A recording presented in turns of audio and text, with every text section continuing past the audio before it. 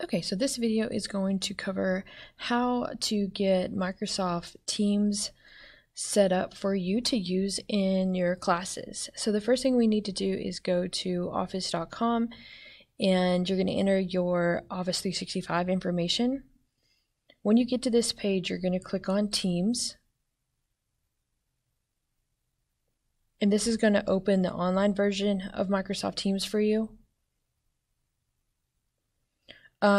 Here you can turn on notifications so that it'll alert you about things going on in class. So you have the choice of turning that on or not. I'm going to keep it turned off right now. Okay, so when you get here in the team, you're going to see for your class that you have conversations, files, a class notebook, and assignments. Conversations will be where your teacher posts information about the class to all of you. So it's kind of like announcements.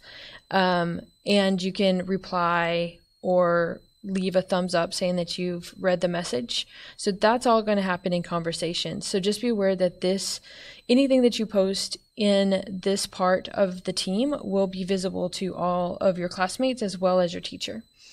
Under files, this is where your teacher will leave you certain files that you may need to open for your class, maybe PowerPoints or Word documents. Class notebook is the actual OneNote for this class, and so you can access it through Teams by clicking on Class Notebook. And then assignments are the assignments that your teachers have left for your class. So you'll see that here. On the side bar, you also have the ability to chat with teachers or other students, but be mindful that anything that you say within these chats can be viewed by system administrators, so you need to be careful what you're doing in those chats. But you do have the ability to add emojis or GIFs, depending on what conversations you're having. You can also get to assignments here on the sidebar.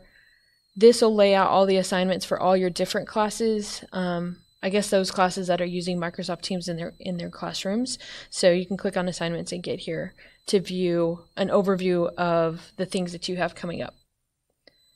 The last thing I want to cover before ending this video is how to get Microsoft Teams downloaded to your desktop.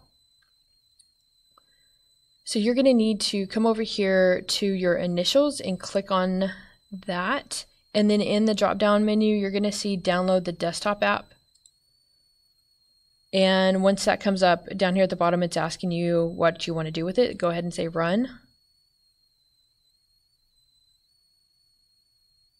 This process might take a minute, so just be prepared for that the first time. And then when it comes up, it's just going to ask you to sign in. Okay, so you'll see that your Microsoft Teams has been added to your laptop, and you can access all that information from here instead of going out to the web to get the information.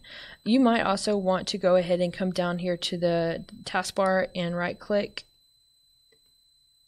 and say pin to taskbar. And that'll allow it to stay here. You will see notifications, a little red dot, sometimes some numbers.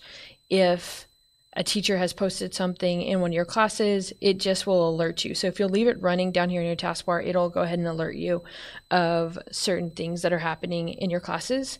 It'll also send you emails of those notifications if you have that set up for this particular class. So that gets you going with your Microsoft Team for your classroom.